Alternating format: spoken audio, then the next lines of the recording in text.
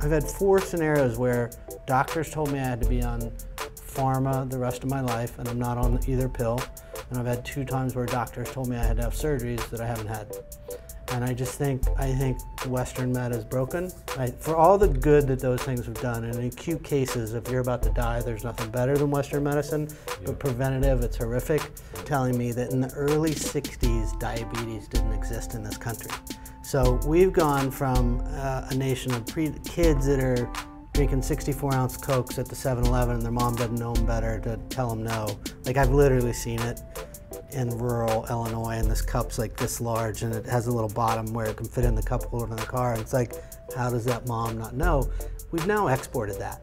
Like 20 years ago, nobody was diabetic in China. There are 400 million people that are pre-diabetic in China in 20 years.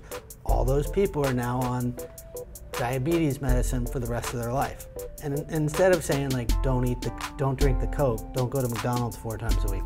But anytime you can get people off of pharma and onto some form of plant-based medicine, it's no different than off of processed food and plant-based food. Like Johnny, I'm sure you guys know Sweetgreens, like Johnny wants to be like the McDonald's of healthy food. Boom. And I think he's not all, it's mostly plant-based, but you can get fish or chicken there and stuff. And it's such an amazing company. He's got great company culture and just a really smart, enlightened CEO, really wanting to move this forward. Getting very involved in trying to change policy around food in schools. But look how corrupted the food pyramid has gotten. Like, they knew that healthy fats were safe for you and were actually beneficial for you in the 70s, and they paid off Harvard researchers. The sugar industry paid off Harvard researchers to say that fat was bad. It like sent America down this path for like 50 years that we're only now saying like, oh, if I eat an avocado, it's not bad for me, it's actually good for me. And people on the coast know that. But you go in the middle of America and there's still a lot of women who think, or men, who think drinking a Diet Coke and a power bar. Like Burzin from Parsley Health tells that story of like, I was in Columbia med school and I thought I was eating healthy because I had a Diet Coke and a power bar for lunch. It's like, it's insidious. The marketing that gets woven into your brain is really insidious. And then the other side of that, you know, are we gonna look back in 2070? Again, Taoism, back to 5,000 years old, they invented the whole concept of food as medicine. Like, they believed that there were certain foods that you ate when you had certain illnesses. And there were doctors who were experts at that. Like, I know what my next 35 years is, and it's like mainstreaming wellness for the benefit of humanity. I know someone's opinion may contradict yours. Where's my friend Alan? It's all about your perspective. Who are we, and what is the nature of this reality? 5, 4, 3, 2, 1.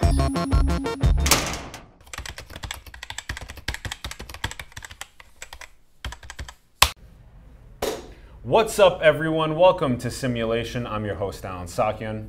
We are on site at the New West Summit, the cannabis tech conference. We are now going to be talking with Jay Ferris. Hey, Jay. Hello, how are you? Thanks for coming on the show. Thanks for having me. Really appreciate it. So pumped for this.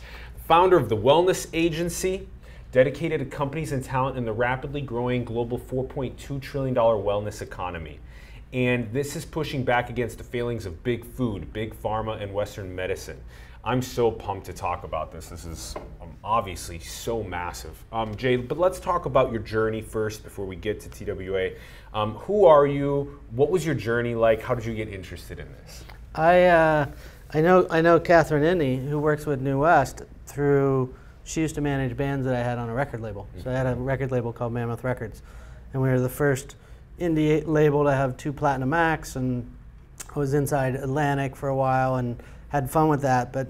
And then I was in media at Lionsgate, the film and TV studio, but I started getting really my own journey, and it was watching my father's decline and really bad advice from Western medicine. My brother had cancer, really bad advice from Western medicine. In my own journey, where this is 10, 15 years ago, but I was running probably 35 miles a week, and I had the best doctor for men in LA, supposedly. And he puts me on cholesterol medicine. And I'm like, and I do like 1 10-mile run a week probably in total. I was like, a week later, 2 weeks later, I come back to him. I was like, I feel like I'm going to pull a muscle in my calf. And he's like, we'll monitor it. Tell me, next week I go on the run. Sure enough, I pull it. I go in and see him the next day. And I was like, what do I do? And now that I've studied functional medicine and Taoism and the Taoist concepts of food as medicine and a lot of, there's 10 basic questions, like, are you stressed out? Are you meditating? Are you drinking too much booze? Are you eating whole foods? Are you eating too much processed food, too much sugar? Yeah. Such simple, critical questions. Didn't ask me one of those. And he goes, I was like, what do I do? And he's like, I guess you got to stop running. And I knew nothing about wellness. And I stood up, I laughed in his face, and I walked out the door. And that kind of began this journey. And then it was coinciding with my father's decline and just, his doctor was his best friend who he hung out at the country club with, and so he thought he was getting horrific advice. So, and that's literally kind of I've had 4 scenarios where doctors told me I had to be on pharma the rest of my life, and I'm not on either pill. And I've had 2 times where doctors told me I had to have surgeries that I haven't had. And I think Western med is broken. For all the good that those things have done, in acute cases, if you're about to die, there's nothing better than Western medicine, but preventative, it's horrific. Pharma, whether it's the Oxy story and how there aren't 100,000 doctors in jail, I don't know. Like if you were selling that shit on the street corner and they were black, there'd be 100,000 people in jail for the next 50 years. Yeah, that's sort of where it began, I guess. Damn, and this has been such a reoccurring theme of people that we sit down with, is that they experience some sort of like a horrific truth about the ignorance of certain processes that are happening in our world that are literally impacting hundreds of thousands or millions of people on a yearly basis with their health decisions. And in this case, it's like, I'm not sitting back anymore. My parents are affected, my grandparents are affected, my children are affected, I'm affected. It scales so much. So there's a friend of mine named Robin Burzin who has an amazing company called Parsley Health, and that's mainstreaming functional medicine on a subscription model basis. She announced yesterday at the close of her Series B, 26 million. She was telling me that in the early 60s, diabetes didn't exist in this country. So we've gone from a nation of kids that are drinking 64-ounce Cokes at the 7-Eleven and their mom doesn't know them better to tell them no. Like, I've literally seen it in rural Illinois, and this cup's like this large and it has a little bottom where it can fit in the cup holder in the car, and it's like, how does that mom not know? We've now exported that. Like 20 years ago, nobody was diabetic in China. There are 400 million people that are pre-diabetic in China in 20 years. All those people are now on diabetes medicine for the rest of their life. And instead of saying like, don't drink the Coke, don't go to McDonald's 4 times a week. So that's, and the journey's evolving, but there literally is a moral. I say like, save the planet, and a lot of that plant-based thing even helps there, save our democracy, and then it's like mainstream wellness for the benefit of humanity. Yeah. Yeah. Whoa, okay. As we get into this like solution of mainstream wellness and all of the different diverse areas that you want to target with TWA, let's also talk about a little bit deeper on, you just gave us this example of these ridiculous, whatever they are, like those ridiculous cups that fit in this the small car cup holder at the bottom, but then it's like at the top all day. There's so many examples of that, the processed foods, the factory farms, the antibiotic resistance, the amount of issues that are arising within our bodies from just overloading the amount of food that we put in them rather than doing intermittent fasting all these different types of things. All right, what are the hidden forces or the hidden agenda behind why wellness is so fucked? I think wellness has taken off. Like but why did it get, like, what were those forces, do you think? Like, what was propagating the non-awakened? Pharma in the, I mean, you know this, pharma in the 20s, they made it racist on weed, on canna, and it's, it was the dirty Mexicans and all that shit. Ricki Lake did her last doc, Weed the People, I thought actually did a pretty cool visual narrative of how early U.S. big pharma demonized the canna plant, because it was solving problems that they couldn't solve. There's evidence that the U.S. government said we don't have other solutions for this. Let's not make that plant illegal. And there were racist cartoons that went into newspapers. They turned public opinion against it, and they made it illegal. And it's been misinformation ever since. And you can damn well bet that everybody in pharma is going to continue. There's so many campaigns going on to demonize it still, and it's, to me, anytime you can, again, the plant itself has so many medicinal qualities to it, which there has to be a ton more research, but there's so much to learn still. And anytime, I think, I'm working with a friend, Bob Forrest, and Will Clyden from Ojai Energetics on something, because they think they have something that helps with opiate addiction, and how do you start to commercialize that. But anytime you can get people off of pharma and onto some form of plant-based medicine, it's no different than off of processed food and plant-based food. And I think there's just as big an opportunity and just as big of a sort of imperative. The pharma side of things, where people go on antibiotics, like, if you know much about your gut biome, they're now calling it the second brain. It's got as many receptors as your brain does. It constantly talks to your brain all day long. And when you pump it full of antibiotics of any kind, it completely fucks that. So if Oxy's up here doing this to you, like turning you into an addict, antibiotics are like ripping this up. So, and there are some, I think, leading edge probiotic companies and things that, again, are plant-based. So, or have the essence of that. So I think that's where a big opportunity lies and a big need. All right, so we're on this wellness awakening that's happening. Cannabis is one of these. You gave these examples, like moving away from the processed foods into more like whole foods, raw foods, this type of stuff. Also into like moving away from maybe like a sedentary lifestyle into a more active lifestyle. There's all these different like dichotomies, and moving yourself to this side of the spectrum is where you moment to moment just live better and live longer and all this type of stuff. How is TWA, how do you guys find where to allocate your time in the wellness? Like, how did you figure out what to even target in the wellness industry? Because it's just over $4 trillion. There's so many opportunities. I've got this thesis that what the Valley was to tech 30 years ago, Venice is starting to become to wellness. Venice, California. Yeah. And it's not, it's Johnny from Sweet Greens just raised at $1 billion valuation, and Smarty Pants Vitamins, which is organic, gummy bear vitamins, they're probably there. Ara Cats with seed. There are these great companies and these great founders, and it's kind of like when I used to have a record label and I'd find a band that was playing for 20 people in a basement and figure out how to sell 2 million albums. I feel like I now find entrepreneurs that I connect with. It's the same thing. You see something in them and you're like, oh, I can help them out here, here, and here, and add value. And like, I believe in their mission, and if I can help succeed in that mission, we're moving the mission of what we're trying to do forward. So it's part of it's gut, part of it's instinct, but it's also that, I call it the 3 years theory. Like Danny Goldberg back in the day used to always, he's like, I didn't know if Nirvana was good or not, but like Silva told me that they were great, and then you said something about them, and so. So then I believed it.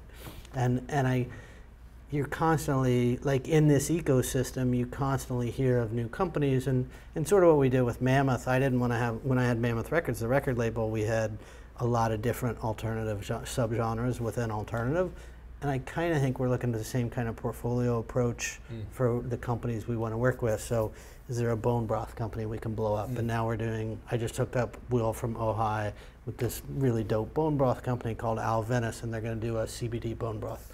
And it's like, anytime we can help with those kind of collaborations, that's what we love doing. Okay, okay. We also, after so many incredible LA and San Diego interviews, we've been talking to people. They like the Silicon Beach is the phrase. I like that a lot. And it's true, the blow-ups of these billion-dollar, incredible evaluated companies that are just like, just health and wellness, just rocketing that industry forward.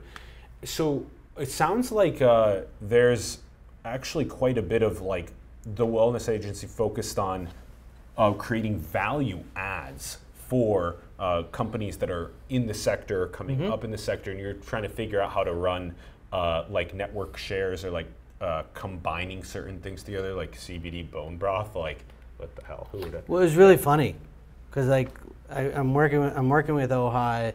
Al Venice I've just met her, the founder. I love her. She's amazing.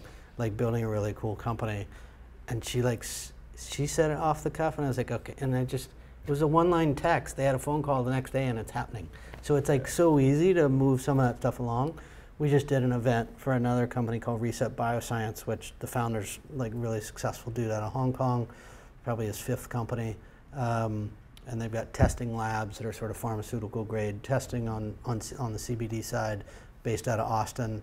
And the amount, we did a 60-person event for him at this vegan restaurant in Venice called Plant Food and Wine, and it was like a third of it was talent, 20 people, a third of it was money, a third of it was founders of companies, but there was just like this super organic, natural cross collaboration of efforts and ideas, and so it's, I don't know, that's what we like doing. It's fun. Yeah. So then where do you find how do you guys identify the people that are in the wellness space that you guys want to collaborate with? It just, like now especially, it's just starting to come. Funnel in. Yeah. It starts funneling in after some growth. Yeah, totally. Yeah, I've got like connections in England, and they're like, you got to meet with this company, Phinova. They've just got all this, this $20 billion Dutch companies investing in them, and it's the mulberry leaf, and it lowers your blood sugar levels naturally, and it's traditional Chinese medicine in the mulberry. The mulberry leaf. Yeah, which it has all these medicinal properties. I love it. There's so many examples of that in nature, of ways that we've kind of just like either indigenous people still know, and the markets haven't found out yet. But there's so many of those hidden things, and even things that indigenous people still don't know, or that archaeologically we still haven't figured out that we knew 100,000 years ago. But I love. So there's still so many things. The Taoism, like going back to Taoism, and there's a woman named Zoe Gong she's 23, went to NYU, but from Shanghai, knows more about traditional Chinese medicine than any person I've met, and really wants to contemporize TCM because there are so many. It's a $10 billion market globally, but you look at it and it's sort of stuck in it's like the worst design and everything else. TCM. Yeah, traditional Chinese medicine, and I think there are more and more of these opportunities where you realize that traditional businesses are failing us, whether it's toothpaste companies and they've got fluoride in it and it leads to early stage Alzheimer's, and let's look at charcoal-based toothpaste companies, and the next generation brands know that anybody under 30 is only seeing stuff on Instagram or other social platforms, and you've got Crest over here that's still probably doing TV commercials and print advertising in newspapers. It's like two different worlds. So the charcoal toothpaste companies are on like TikTok and Instagram and Snapchat. Pretty much, yeah. And it's like that's the only world they know, so that's where they go. And these guys, and I think sector after sector, you are seeing better for you alternatives sort of come up. So we're constantly looking. There's different organizations that I'm a part of. But the funnel just keeps getting better as our sort of reputation gets out there. Yeah. Cool. Okay. Now, you were giving us all of this. Like, I just love this point on these newer wellness market that's erupting. There's like old dogs that are trying to like figure out some of the young dog marketing strategies and stuff, and then there's if they don't adapt, I mean, this is what happens with the Goliaths and the Davids, and like how do Goliaths fail? Yeah. And in a sense, they shouldn't. They should know how to watch and adapt, but they don't necessarily have the right innovation. They don't know how to start new brands. Like, it was funny, like when there's all these analogies to when I had a record label to what I'm doing now. And back then, Atlantic did a JV with me with Mammoth Records, because they were horrible. They were great at selling 14 million Hootie and the Blowfish records, but like try and tell them to figure out how to sell the first 100,000 to create the right buzz. Their cost per unit sold was just through the totally different generation. But you see the same thing here, where you know, Pepsi has a corporate venture arm, and they're super aggressive. Nobody knows about it because they know if their name's on it. So they're buying healthy food brands, either buying majority stake, investing in. Nobody knows what's going on. They like want it beneath the radar because they know they're. I actually think that's good. Like and then they're giving better distribution. We're deep in talks with Hershey's Ventures. Hershey has a venture arm now, and it's like parents don't want to just buy crappy effing sugar for their kids anymore. Yeah. So they're all. I actually don't think it's bad. Like they know they know that their name is such shit that for some of these brands that they can't attach themselves to it. And they've gotten over that hook. If 50 years ago it was okay to drink the big fatties of soda, and it was okay to drink. 50 years ago, go back and look at it. It's like the chicken story. Have you ever seen the chickens today and the chickens in the 60s? They're literally twice as big because we pump them so much. It's full of so many hormones and stuff. Coca-Cola 50 years ago was served in 8-ounce bottles. Then it was 12 ounce. Then it was 16. Then it was 32. So, oh my goodness, yes. You didn't used to be able to buy Cokes in literally the 8-ounce bottle back in the 60s. Yeah, just that little tiny tasty bit of soda, and now and then this is super interesting. So now you have what is like looking like Goliaths that are watching the wellness market, and in a sense, if they have these venture arms or these innovation departments that are trying to like help accelerate it, cool. Great. Give one of the wellness companies that are doing great work massive distribution and stuff. At the same time, it's also important to think of like, well, isn't it in a sense? Aren't we trying to propagate new code? Like, is Pepsi actually going to be like, yo, actually, our like main thing, like the really sugary soda stuff, is just literally just not that great, and maybe like we should probably in the future just, you know, help market people towards new products that are not even that. You know, how do they, because are they really thinking that? Because that's something that the wellness agency and just like in general, wellness markets and modern well-being markets are, in a sense, we want to move away from old code, and so it seems like some of these small dogs I think it's like a company by company thing. Like Johnny, I'm sure you guys know Sweetgreens. Like Johnny wants to be like the McDonald's of healthy food. Boom. And I think and he's not all. It's mostly plant-based, but you can get fish or chicken there and stuff. And it's such an amazing company. He's got a great company culture and just a really smart, enlightened CEO, really wanting to move this forward. Getting very involved in trying to change policy around food in schools. I mean, I think about what I ate. Huge.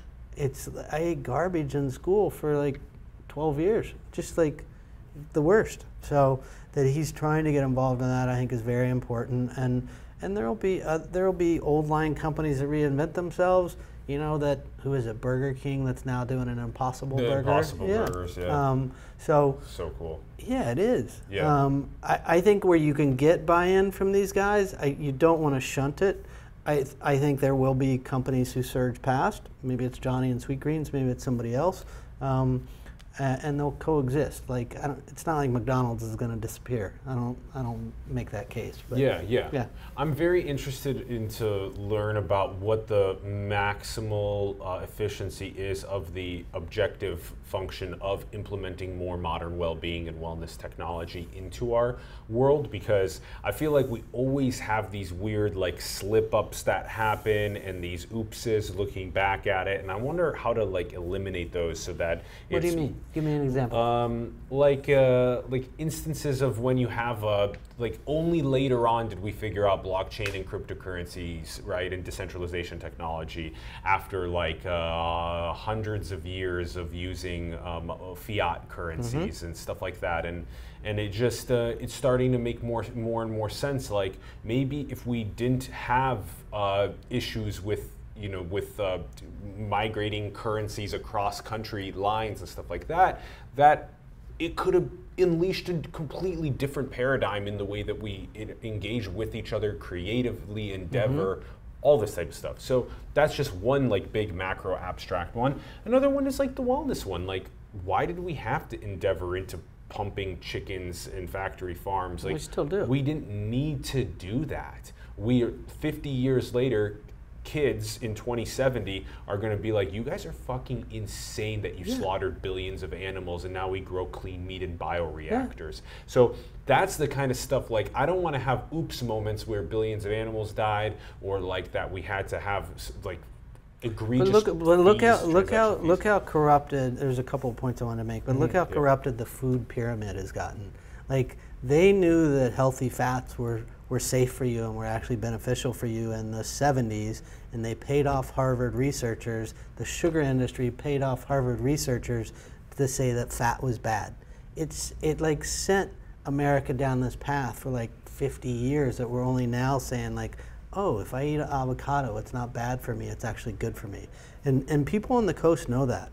But you go in the middle of America and there's still a lot of women who think, or men, who think drinking a Diet Coke and a power bar. Like Burzin from Parsley Health tells that story of like, I was in Columbia med school and I thought I was eating healthy because I had a Diet Coke and a power bar for lunch.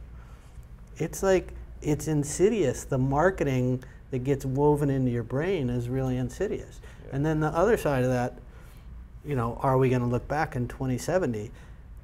Again, Taoism, back to 5,000 years old, they invented the whole concept of food as medicine. Like, they believed that there were certain foods that you ate when you had certain illnesses. And there were doctors who were experts at that.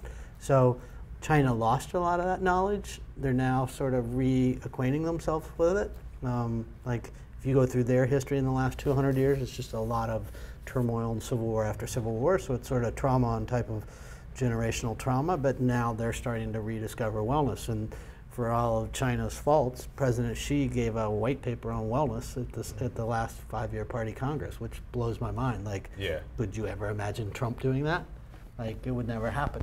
So I think there is a real hunger and a thirst for it, and you're right. Like, if, you know, I even, you know, if you go to that thing of save the planet, save our democracy, mainstream wellness, the impact of raising cattle versus cricket protein or plant-based protein, or it's just so different on the impact on our planet, and I think we will be forced to change it if we're going to survive. You keep coming back to Taoism, so I must endeavor into this because I love Taoism. I love the way. I think it's these teachings are probably some of the most important in the world, and yet they are extremely buried in the noise of civilization today.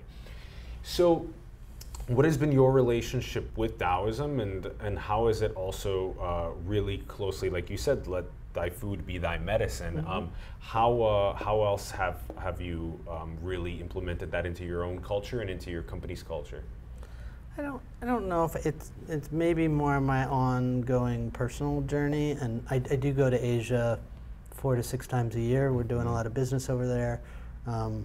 Again, I don't agree with a lot of stuff the Chinese government's doing, but from a business standpoint, there's 500 million millennials, and they're all, you know, 97% of them are buying stuff on Mobile Commerce Weekly. So I've given talks for D2C businesses that if you're building a brand for the future, you're kind of a goofball if you ignore what's going on in Asia.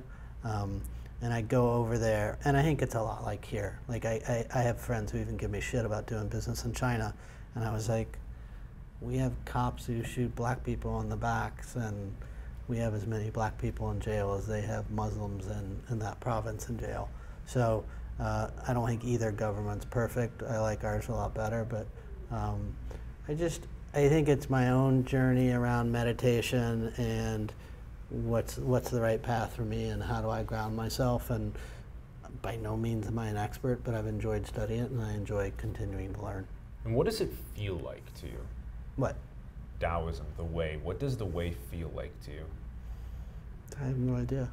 Yeah, I really don't know. I have sort of a 10-point system for me that grounds me, but I don't know that that's the way.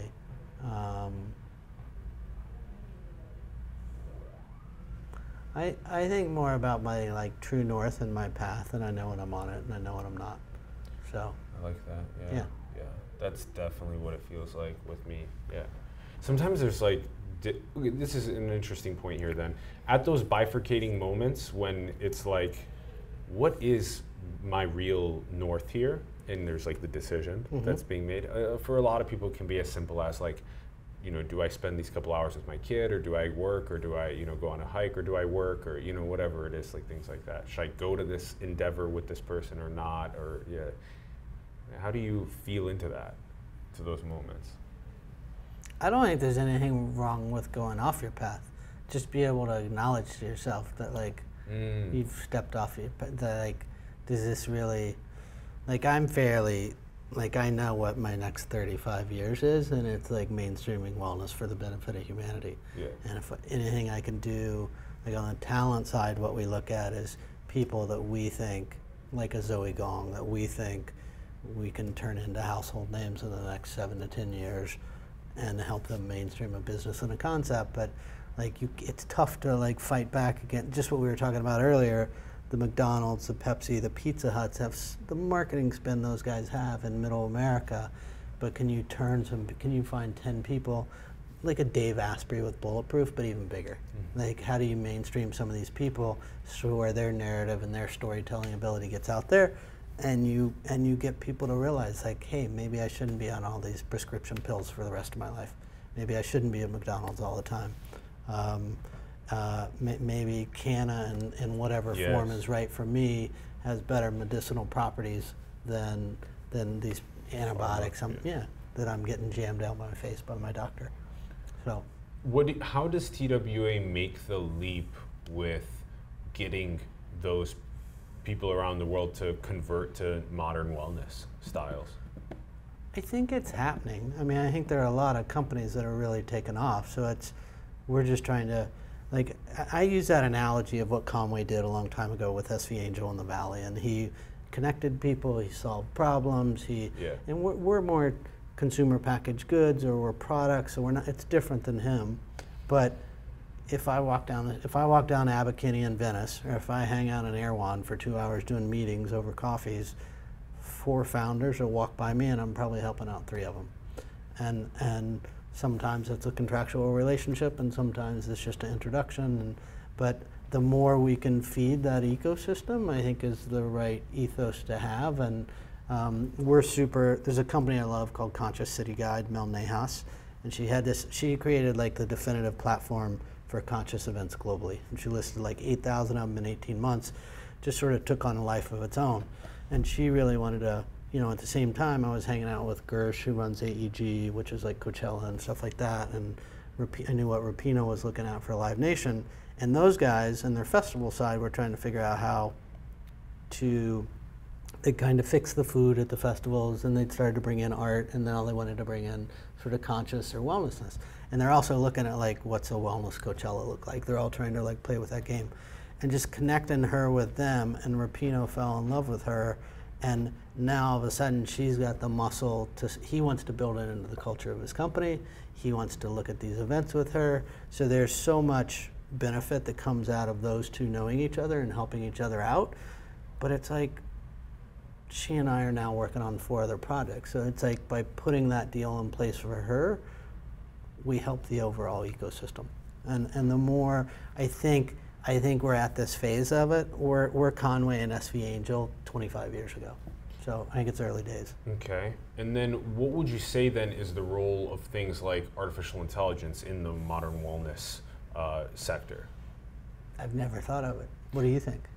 Things like maybe having a constant stream of our biometrics be analyzed and then predict pathologies, or like have an AI coach that just helps you on that North Star alignment on people to network with, or on food, sleep, exercise decisions to make.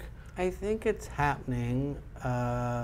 Reset Bioscience, which is a CBD company we work with, I know is in meetings with one of the big shoe manufacturers about just that stuff, where they'd be a bit of the software to their hardware. I think it's great. I always wonder if that wearable technology is really going to take off. Do you think it is?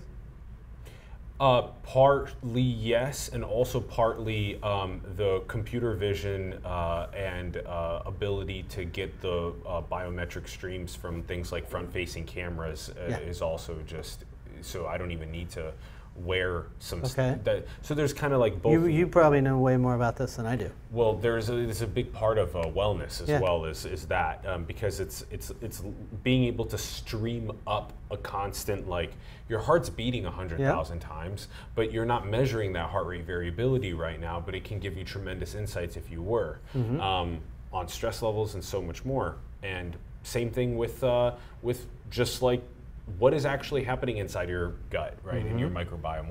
What's truly happening there? It needs samples over time to be analyzed, and so you have that little sensor on your toilet after you poo that takes that reads it, right? Yeah. So and then that processes that data compared to billions of others of humans. That as long as the companies aren't siloing the data, as long as there's a way to be able to take the 1 billion Chinese, 1 billion Africans, 1 billion Europeans, 1 billion Latin Americans, et cetera, how do you, and then be able to, 1 billion Indians, and be able to actually synthesize those data to find patterns, and then to be able to say that, actually. I love all this. I'm learning from you right now. How far out is that? There's companies that are already on the toilet sensors. There's companies that are already, you submit your own fecal samples into them, and that they run like metatranscriptomic analysis of your microbiome, all of those complex organisms that are in there. And then they even go as far as to say things like, actually, there is no such thing as a universally healthy food, which I thought was like, whoa. Like as in like spinach is not good for absolutely everyone. Or avocados are not absolutely good for everyone. So as in like, actually it's really important for you to like constantly be checking in with what's going on in there, because then there could be literally an overtime dynamic process that is, so the amount of time right now that we spend on going like, what should we eat, you know, and going versus just maybe in the future, and I don't know how people necessarily feel about this yet, but like literally the little like robot is like, you know, pulling up through the door, and it's like, oh, here's that, you know, that little snack at, you know, 5 o'clock for you. And it's already an analysis of what I am supposed to be eating. And it's like some, you know, some spinach with like whatever, raspberry vinaigrette or whatever, and walnuts, you know, and I'm just like, whatever it is, you know. And like, so these are kind of the ideas of the future that some people are really interested in. Other people are like, I want my free choice in what I do. And other people are like, no, AI coach it, you know. I guess I love all that. I feel like there's so much basic stuff to do of getting people off McDonald's and Pepsi and onto real foods, which is, but it goes to the canna side of it too. It's like anytime you can get people into this plant and off pharma in all that its manifestations, I think there's a benefit. I think everything you're saying is right. A lot of what we talk about, like I know there's this world in Venice and people are super conscious of it. They're not in most of the country. And what are the steps? Like we succeed if we mainstream this. Yeah. So how do I make the cool band sell 2 million records instead of 20,000? Yeah. And that was always the high I got, and I want to do the same thing. I see. I like that. But it's true. It's like, that's what I mean by like finding entrepreneurs, and it's like, holy fuck, this is game changing. If we do this, you know, it's a company we're working now, and they think they have a solution to the opiate crisis, and that's CBD based. And if that's true, there's 20 million people that are heroin addicts now. So that's the kind of shit we want to try and do. Yes. I love everything you're talking about AI, but how quickly can that stuff be mainstreamed? And does that solve some of those other problems where people think they have to be on 5 prescription meds for the? It's a fucking scam. Like pharma wants, I call it the subscription model of pills. They want you buying stuff every month, and the insurance company's in on it, and like it's so broken. So. Yeah, I think we're looking at a pretty classical distribution right now, where you have like on one of the very progressive tail ends, you have the hyper, the conscious eaters, conscious exercisers, whatever, all that stuff, and then you got like the AI is kicking in on hopefully being able to democratize some of that stuff to the people that maybe not as aware of it, and maybe there's creative storytelling is such a big thing, and that's where what you were just talking about, I think that's potentially another field where content being king, maybe there's a way to leverage some of the computational capacities and distributing the stories more effectively to people that are on opiates or that are eating processed foods a couple times a week, things like that. Yep. So that's where I see a lot, and also it's a geopolitical thing, because there's a lot of people around the world that are also not necessarily on for the conscious culture, because there was a Western culture got spread in the sense of the sugary drinks and the fast foods and stuff, and then so now there's a whole correction that is happening in those areas as well. And there's the traditional Chinese medicine that you were talking about as well. There's still so much discovery, rediscovery in a sense to be made there. So those things kind of like coalesce into what modern well-being seems to be arcing into. And like, have you spent much time in Europe, like on this, looking at canna or wellness or any of this stuff? I'm amazed, like in Europe, there's so many preservatives, chemicals, things that aren't allowed in food or products in Europe that our FDA allows in. That's pretty mind-blowing, the number of products and the research that they're just looking at that we just ignore. But the flip side of that is, I was just over there on a deal, and they feel on the canna side of stuff, they feel 5 years behind probably. Like they're very curious. They see what's going on. They see the size of the market going 1 billion, 20 billion, 50 billion, in the next decade. But they're so far behind in their knowledge, which I don't know. It's more an observation. I find it interesting. So, yeah. Whoa. That's another interesting one where different countries have different combinatorial frameworks that they've put up, protocols for what they allow in to their food systems or what they allow into their media in some ways as well.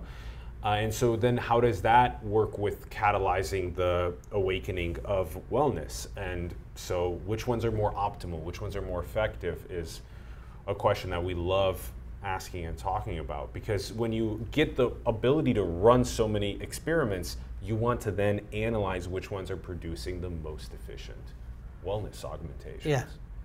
Have you studied permaculture much? I know I'm going all over the map here. This is great. Hit us with the permaculture. There's this amazing book called Kiss the Ground, and it's Ryland from Cafe Gratitude he opened the Venice one, his family started it up here back in the day. The idea that we can heal the planet by a type of farming. And the French government, as like the head of agriculture for the French government, has fully endorsed this stuff. And the science is fully there. But it's the same thing. It's like, can we have the collective will to all get behind this and embrace it, and versus these entrenched, points of view on how we're going to farm in America. And it's very much the Diamandis mindset of like the solutions are there. It's more about, do we have the willpower that we can pull the sort of poison out of the air and heal our planet. That ability we can do it through farming if we all got behind this. But that book's fascinating. Wait, have you read Why We Sleep? Matt Walker is incredible. Isn't he? Yeah. Yeah. He's on fire. Yeah. I love the foundation. He's like, I thought it was three things. I thought it was food, exercise, and sleep. And those are the three legs of the stool, but it's the foundation that everything's built on. Yeah. And it's like that idea of like, if you're a real entrepreneur, you're up at 6 a.m. And it's like, no, sleep in if you need to, because you're going to make better creative decisions and you'll be less stressed out.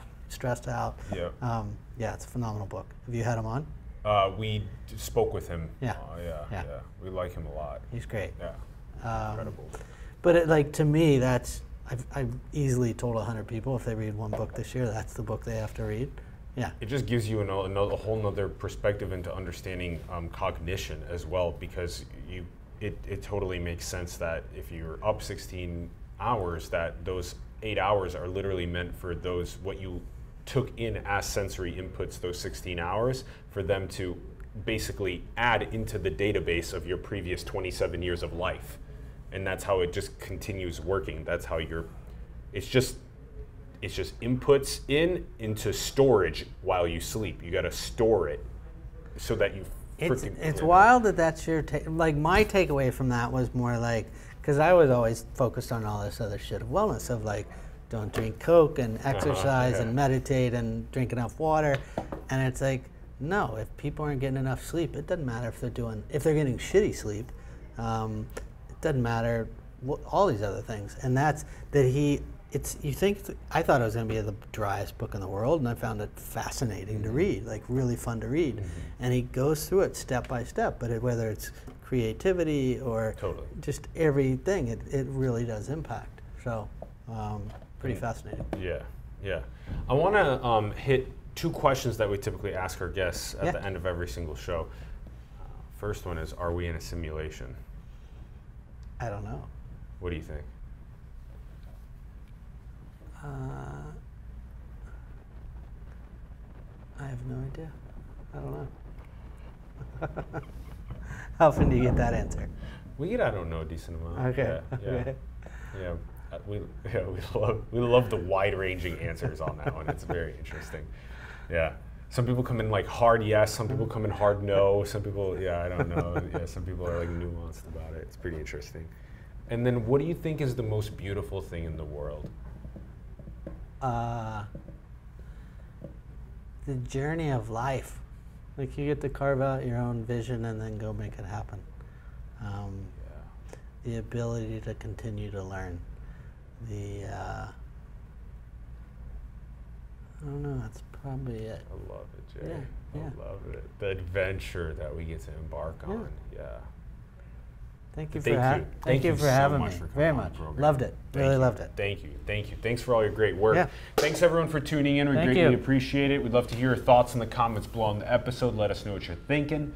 Check out the links in the bio below to Jay's work, to the Wellness Agency. Check out all the links in the bio to that. Also to NWS Summit. Support the artists, the entrepreneurs, the organizations, the leaders around the world that you believe in. Support them and help them grow. You can find simulations links below to our show. And go and build the future, everyone. Manifest your dreams into the world. We love you very much. Thank you for tuning in, and we will see you soon. Thanks. Good job, Jay. Thank you, sir. That was super fun. Loved it. Awesome.